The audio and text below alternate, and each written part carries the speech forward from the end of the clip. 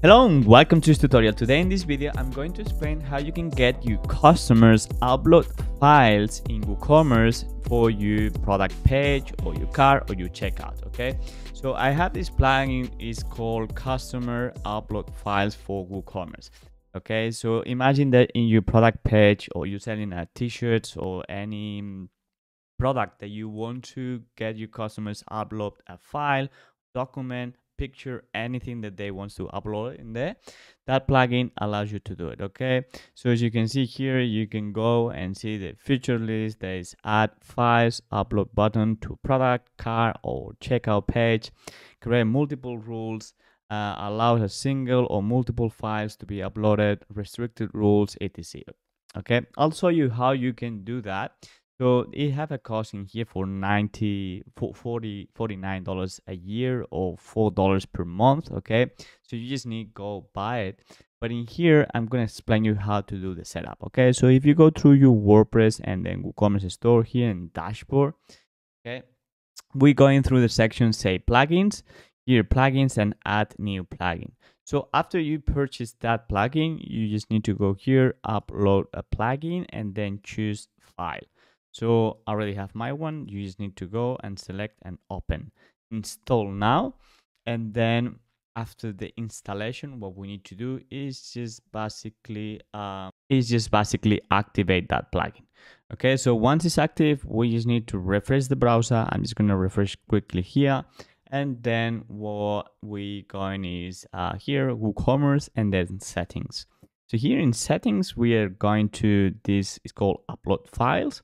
And there you go. So this is what it is, rules empty. Okay, we need to create new rules, custom files to extension. So let me explain this tab. Okay, so first thing that we have in here is add rules, manage rules, custom files extensions, and additional settings, which is more for customize and how to edit. I'll show you in a bit. Okay, so first thing we're going here, add rule.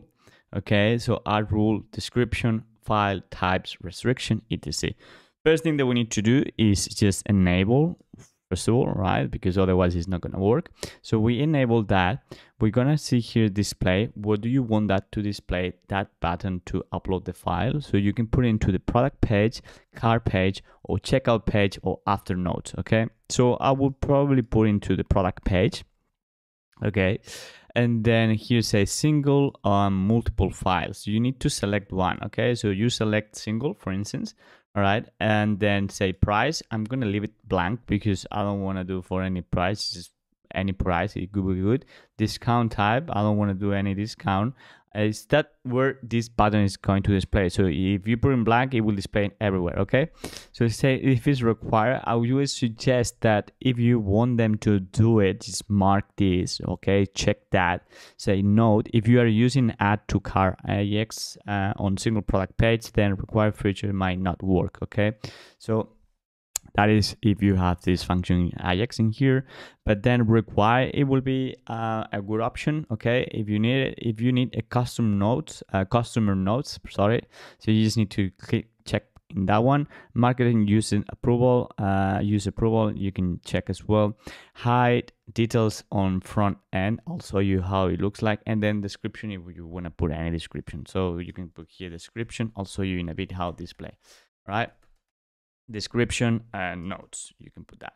Okay, so then we're going here, allowed file types, what type of files you are allowing them, the format, so JP or PNG, even I think is also for video, a PDF as well if you want to do any document. Okay, and then see the maximum upload file that you want them to do. As be careful with that, because if you don't have, so they can put any or a lot of document which is quite heavy, and then that it wouldn't be, so probably put maximum 2 or maybe 1 megabyte, which is quite a lot. Okay, but it will be enough maybe with one. Multiply by quantity, so enable to multiply files price with product quantity. Down probably you can check if you need that. Upload preview style, so I'll show you. I'm gonna put display as an icon, because I think that's small. It will be simple and it will be easy. You can change that as a thumbnail if you want.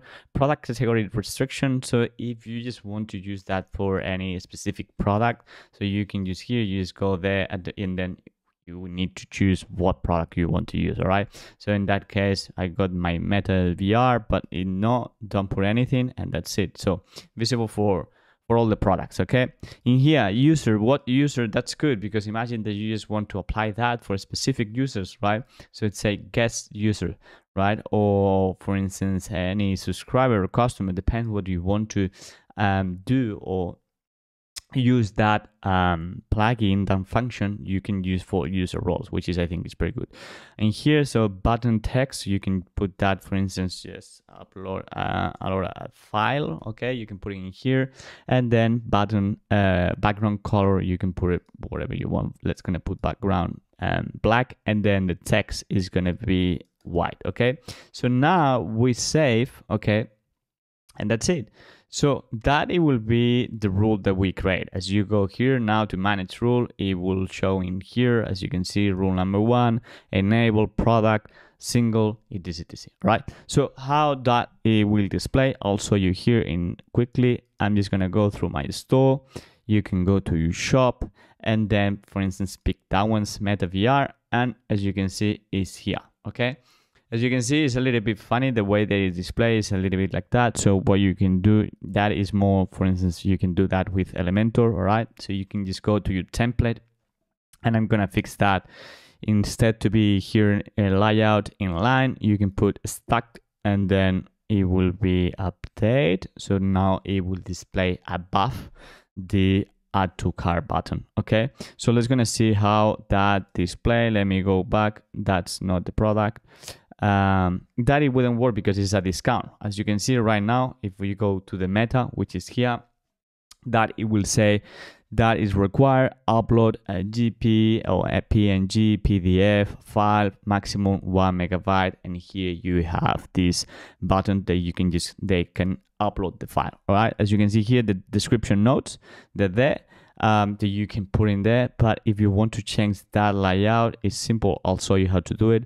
So here in additional notes, okay, additional settings, you just go here, and then you will see that's the button layout settings. So I put simplicity, but you can put maybe minimal or default. So by default, I'll show you how to display that. It will change a little bit.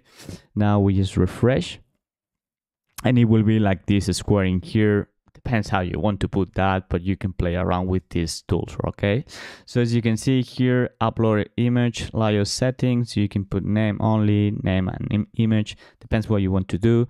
Single, multiple upload buttons, so just put a simple one if you want. Okay, and that's the icon. As you can see, upload button icon, so depends what you want of that, cloud, or well, you have these options. Okay, and then let me put that as it was, because I think it was good. If you want to put a file upload progress, I put none, but because but if you want, you just put it in there, that it will be just a picture, nothing else.